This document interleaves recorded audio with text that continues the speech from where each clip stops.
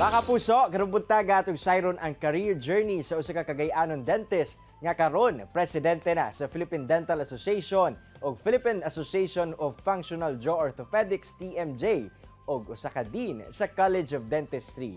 To hear her story, atong makauban si Dr. Sheila Ortega. Doc Sheila, good morning and welcome po dito sa At Home with GMA Regional TV. Kumusta ka karong buntaga?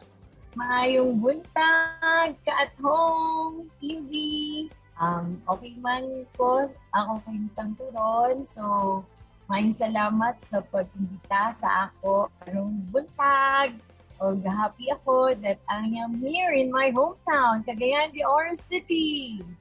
Alright, Doc Shi, unang-una, to know you more, kinsa ba si Dr. Sheila ni adtong anaa pa siya dinhi sa Cagayan de Oro City? Diha sa Cagayan de Oro, it's a very special place to me. Diha dyan ko nid ako. From nursery, kinder, high school. No, I studied at Verdes College. So it was an exclusive school for girls back then, for beautiful girls. May mo kontra.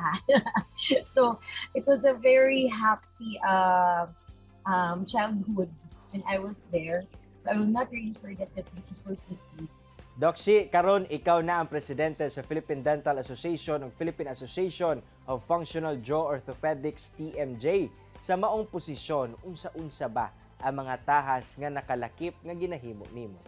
Our mission is for the Filipino dental practitioners from different disciplines and organizations and sectors dedicated to the principle that people's health and welfare always comes first, na united in the effort to ease the pain. Diba? Yung pain talaga ang ating problema, oral pain, through holistic diagnosis, treatment, and of course, management ng oral cavity disorders na related sa stomach-magnetic system, yung natin sa general health and total. So we commit to this platform of innovative change for the general health and holistic transformation. And of course, in my term, if you may, as our team, no, for my term, PACE, PACE, which is Professional Advocacy Committed to Excellence, versus preparation, of course, to treat, to alleviate this pain, yung pain nga natin, no, orofacial pain, and program for TMJ, and oral health awareness. Because we need through this doing missions and dental treatment for the prevention of children, also for school children, or also for the family needs. So we have adapted schools and communities, even orphanage and seminaries. Meron na tayo sa Davao, Batangas, and all other parts in the country.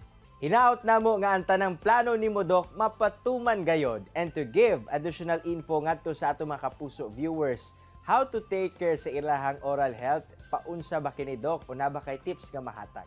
Napakadaming tips na pwede ko i-impart and share. But mind you, the best treatment talaga, the best option for treatment, of course, prevention is always better than cure. Diba? So, as early as possible, once the teeth comes out, diba? Sa mga baby, sa bata, kailangan umpisahan niya ang oral pag-aalaga niya. Kasi as I mentioned, prevention is always better than cure. And by maintaining that, also dental check-up, you must go to your dentist regularly para ma-check earlier kung mayroong problema. So that would be really the best option and the best advice that I can give. Sakto gayud ka, Doc Sheila. Very important gayud nga alagaan ang atong oral health. Busa, alang pod sa atong mga kabataan o sa mga nangandoy nga mahimong dentista sama nimo, aduna ba kay mensahe ngadto kanila? Just believe in yourself. Don't give up on your dreams. Believe in your dreams that there is really something inside that is greater. And indeed it is.